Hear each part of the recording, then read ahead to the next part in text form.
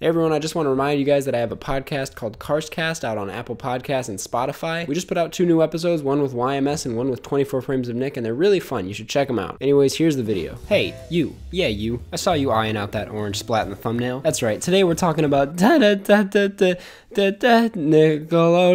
Oh, wait just a minute, Jimbo. We're not talking about the Fairly Odd Parents or Cat Dog or the Worldwide Day of Play, aka let's just watch Disney instead. No, I'm talking about Nickelodeon's side company dedicated to movies, creatively titled Nickelodeon Movies, which for some reason has movies in a different font in the official logo. Anyways, Nickelodeon Movies were kind of the bee's knees back in the day, and I use the past tense because they haven't made jack shit recently. They've made a few movies, but they haven't acquired the legendary status that something like Nacho Libre got. With the exception of Rango and the Adventures of Tintin, the 2010s were a rough decade for Nickelodeon Movies. Don't even think about defending Sponge Out of Water. That movie sucks ass. But there was a time when Nickelodeon Movies was not only actually making films, but making films people were watching. I want to take a look back at some of their more important movies that not everyone may be aware of, because they were in a way influential in the children's movie genre. Obviously, I can't talk about every film they've ever put out, only the ones I feel worth bringing up, and TV movies, as fun as they were, don't count. So with that out of the way, let's take a look. Nickelodeon is known for how good they were at the 90s, and this goes for their films too. In 1997, they put out maybe their weirdest movie ever, Good Burger, starring SNL's Kenan Thompson and Kel Mitchell. The common theme we'll see with these films is that a lot of them rely heavily on hype from Nickelodeon's TV shows, Good Burger being no exception as it drew in a lot of fans through the show Kenan and Kel. The film didn't do ridiculously well critically, but it was a relatively big hit and is today considered somewhat of a cult classic for how 90s it is. So with all that being said, of course I had to mention it. If Good Burger was a hit, then the first Rugrats movie was a knockout, because goddamn did people love this thing. Rugrats was, of course, based off of the original TV series that started in the early 90s, so it was automatically going to do well. But what had people so excited about the Rugrats movie is that it was animation, not live action like Good Burger. It's one thing to see an actor go from the small screen to the big screen, but paying for a movie ticket to see naked cartoon babies, it's a whole nother story. It's led to many other popular Nick shows being made into films, and obviously, a bunch of other Rugrats movies.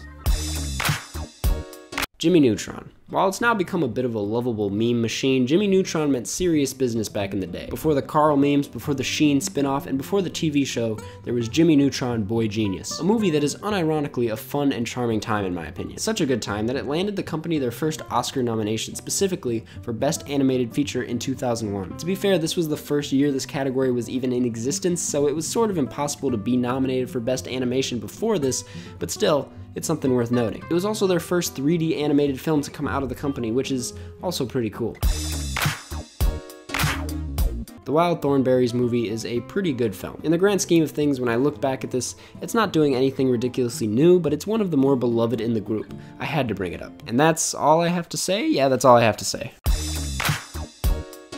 Alright, now we're getting into the good stuff. I genuinely love the SpongeBob movie. It's so good. I remember dragging my mom to see this, her being hesitant from her brief viewings of SpongeBob on the TV. But she came out of this film actually pleased and turned into a SpongeBob fan. For that, I owe this film so much. The SpongeBob movie is bizarre, insane, and hilarious. It was one of the most successful films of that decade for Nickelodeon and is pretty unforgettable, which is rare to find in a movie based off of a TV show. I could probably make a whole video only about this movie, but until then, I'll move on.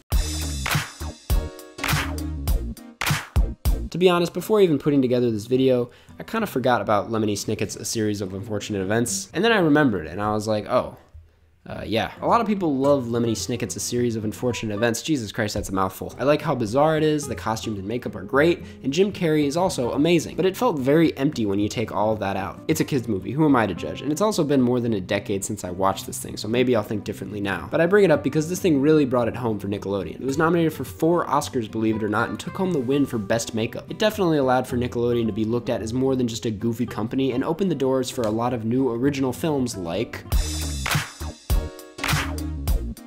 Yeah, I'll be honest, not one of Nickelodeon's better films. This genre of film where it's like, holy shit, look at how many kids this family has, is the definition of a one-trick pony. I think the only thing that made people want to go see this film is that Drake Bell was in it, and this was when Drake Bell was actually relevant and not doing no jumper interviews. To be honest, it didn't really do anything for the company in the grand scheme of things, and the only reason I bring it up is that I just really wanted to talk about it. To the person who comments on all of my videos asking me to talk about this movie, I hope you're happy. Nacho Libre to me is like a distant relative. You kind of love it. It's good in small doses, but in reality, it's pretty dumb and also racist? Oh my god, wait.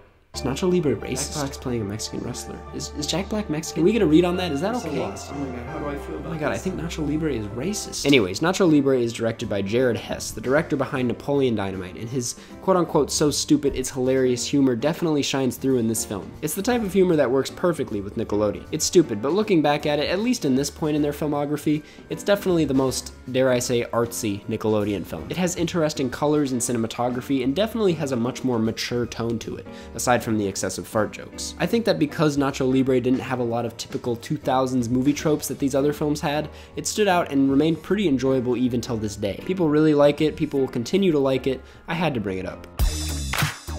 My internet friend 24 Frames of Nick, who I also just did a podcast episode with, you should check it out, has a trilogy of videos on Barnyard, so if you want to get into it, check his stuff out. As for what I have to say, this movie is just weird, man. It was always that one show that I wasn't really that into, but watched anytime it was on TV. To me, it looks like this. Jimmy Neutron brought a new wave of Jimmy Neutron related content for Nickelodeon, and Barnyard did the same for the next generation. But it just wasn't nearly as good. Fucking Hotel for Dogs. This movie is ridiculous, man. It's like a hotel, but for dogs. Why is this in the list again? Lastly, we have Rango, maybe one of the most respected films by Nickelodeon in this bunch. Not only was it well received critically, but it actually won Best Animated Feature at the Oscars in 2012. Rango is a pretty great film. It is super original in both its animation, but also story and writing. It's essentially a culmination of everything Nickelodeon has been trying to achieve in one movie, and it's done right. Is it a masterpiece? Some people may say so. I personally don't think so, but it's definitely one of the better animated films of that decade, and definitely deserved the Oscar that year. It's kind of sad, because this is the last notable thing Nickelodeon has put out, and it came out in 2011, which is literally almost a decade ago. I really love this movie, and it's one of the few Nickelodeon films that I feel can be pretty respected even today, so if you haven't seen it, I definitely recommend you check it out. So here we are. Why did Nickelodeon drop off? Maybe because movies take longer to make nowadays and are also pretty expensive? Maybe because they lost a lot of money on a few films? Maybe because their promotion has gotten unbearably cringe? Or maybe they haven't, and I'm just older and I don't know what the kids are into anymore. Who knows? When looking back at their work, I realized, 1, Nickelodeon really only makes adaptations, and 2, they've never been about taking things too seriously. All these films are just ridiculous and stupid, but when that stupidity hits and gets that ADHD feeling just right, it's a great time. They're all about dumb fun, and some of these newer films just lack that entirely. I really can't believe I'm saying this, but I have a little bit of hope when looking at something like Wonder Park. Don't get me wrong, this film looks stupid as shit and I didn't see it and I don't plan on seeing it, but Wonder Park gives me that stupid, random, and colorful vibe that these 2000 films had. It makes me feel like maybe Nickelodeon can still be fun and original in an industry where originality is close to not existing. Did I mention I have a podcast?